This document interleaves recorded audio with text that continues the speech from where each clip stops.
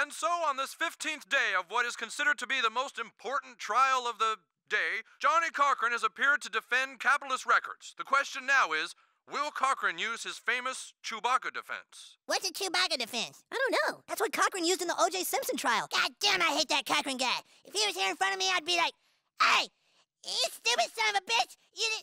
How'd you like me to kick you in the nuts? I'm sure that would scare the hell out of him, Cartman. And so, in summation, ladies and gentlemen of the jury, you've heard the version of my client's song recorded over 20 years ago. You've heard the exact same song produced by these cheats in the past month. I'd say it's pretty much an open and shut case. Make the right decision. Thank you. We've got him. Mr. Johnnie Cochran, your closing arguments. Ladies and gentlemen of the supposed jury, Chef's attorney would certainly want you to believe that his client wrote Stinky Britches 10 years ago. And they make a good case. Hell, I almost felt pity myself. But ladies and gentlemen of this supposed jury, I have one final thing I want you to consider. Ladies and gentlemen, this is Chewbacca. Chewbacca is a Wookiee from the planet Kashyyyk. But Chewbacca lives on the planet Endor. Now think about that. That does not make sense. Damn it. What? He's using the Chewbacca Defense. Why would a Wookiee, an 8-foot-tall Wookiee, want to live on Endor with a bunch of 2-foot-tall Ewoks?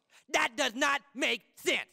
But more importantly, you have to ask yourself, what does this have to do with this case? Nothing. Ladies and gentlemen, it has nothing to do with this case. It does not make sense. Look at me. I'm a lawyer defending a major record company, and I'm talking about Chewbacca. Does that make sense? Ladies and gentlemen, I am not making any sense. None of this makes sense. And so you have to remember, when you're in that jury room deliberating and conjugating the Emancipation Proclamation, does it make sense? No.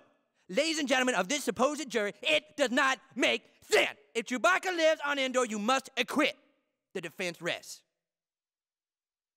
Okay, then. Wow, he's good. In a teary-eyed courtroom, Johnnie Cochran has just finished his closing arguments, and as was anticipated, he did use the Chewbacca Defense. Whether or not it worked is up to the jury to decide. How find you the jury?